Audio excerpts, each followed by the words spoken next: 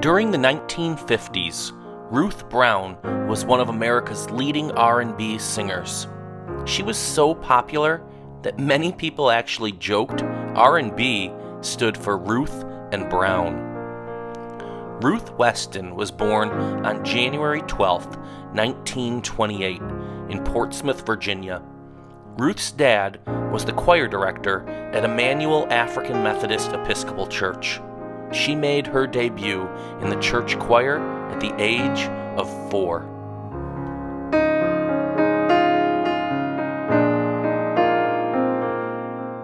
Despite growing up in the church, Brown rebelled against church music and all formal musical training. She preferred the pop music she heard on the radio to the songs she sang at church. As a result, she refused to put the work in to learn to read music. In school, we had music classes, but I ducked them, Brown later recalled. They were just a little too slow. I didn't want to learn to read no note. I knew I could sing it. I woke up one morning and I could sing.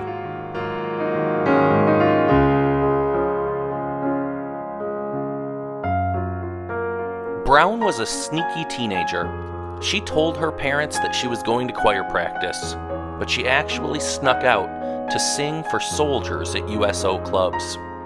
It was through her secret singing career that she met and fell in love with a sailor and trumpeter named Jimmy Brown.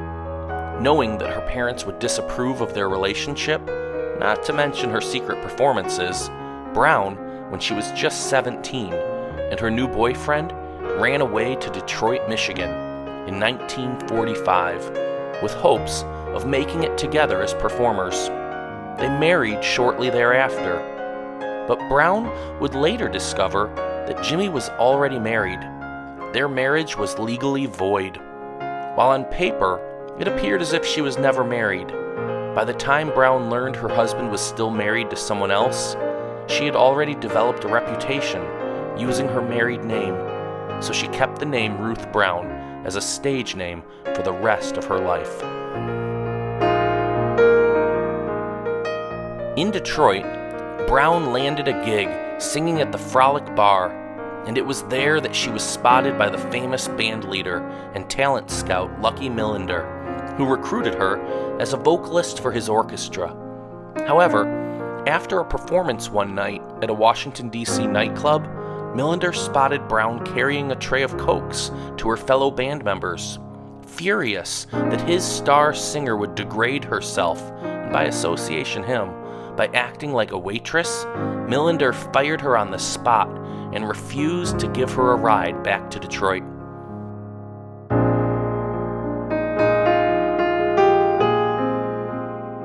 Stranded in D.C., Brown had a chance encounter with Blanche Calloway, the sister of the famous bandleader Cab Calloway and the owner of Crystal Caverns nightclub.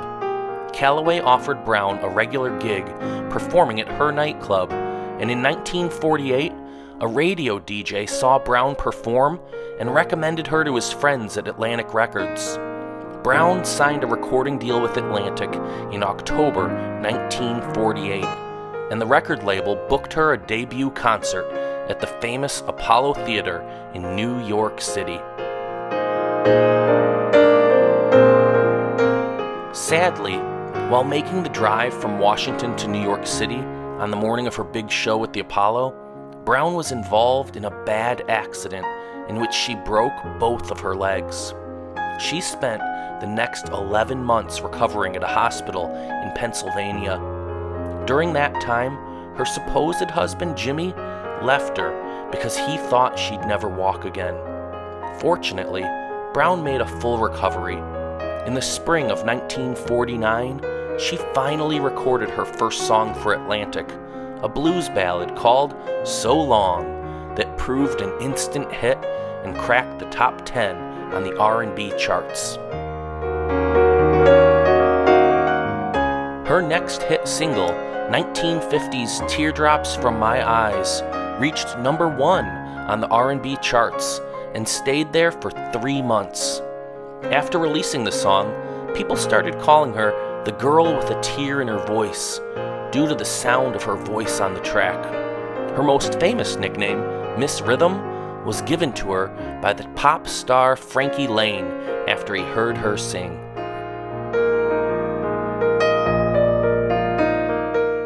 Throughout the 1950s, Ruth Brown recorded a streak of hit R&B songs that built her reputation as a hitmaker. Brown's records were so consistently popular that Atlantic Records was sometimes referred to as the house that Ruth built. That being said, Atlantic Records forced Brown to pay recording and touring expenses out of pocket, costs that nearly equaled her cut of the sales. By the early 1960s, the hits stopped coming, and Atlantic let her go. Brown had almost no money saved. She moved to Long Island, New York, where she picked up any job she could find, working as a teacher's aide, a school bus driver, and as a maid. It was a humbling shift for a woman who had been one of the nation's most popular singers just a few years earlier.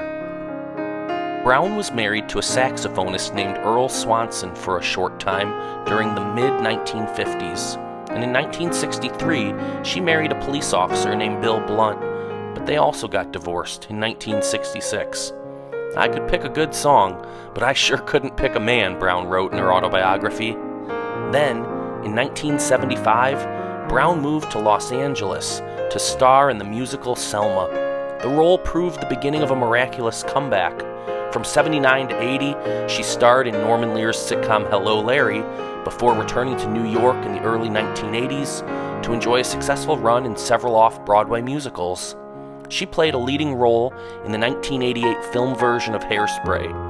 The peak of Brown's comeback came in 1989 when she won a Tony Award for Best Actress in a Musical for her role in the Broadway production of Black and Blue, as well as a Grammy Award for her album Blues on Broadway. In addition to her renewed success as a performer, during the 1980s, Brown waged a relentless and ultimately successful campaign to reform the music industry's royalty system. Her efforts resulted in the creation of the Rhythm and Blues Foundation in Philadelphia in 1988 to help emerging as well as aging R&B musicians. The nonprofit was financed by a settlement with Atlantic Records.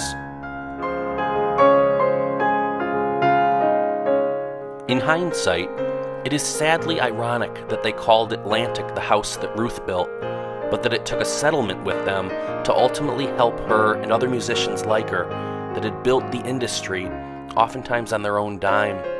Her 24 hits put Atlantic on the map. She was both a diva and a fighter, a glamorous R&B singer and a tireless advocate for musicians' rights. In 1993, Brown was inducted into the Rock and Roll Hall of Fame. She spent the rest of her life giving occasional tribute concerts and working with the Rhythm and Blues Foundation. On November 17, 2006, Brown died due to complications from a heart condition. She was 78 years old. One of the first great divas of modern American popular music, her songs provided a blueprint for much of the rock and roll that followed in her wake.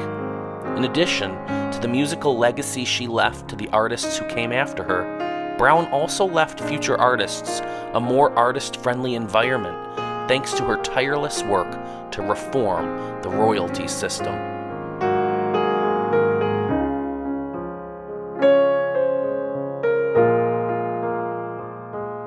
Thanks for watching Jukebox Jams.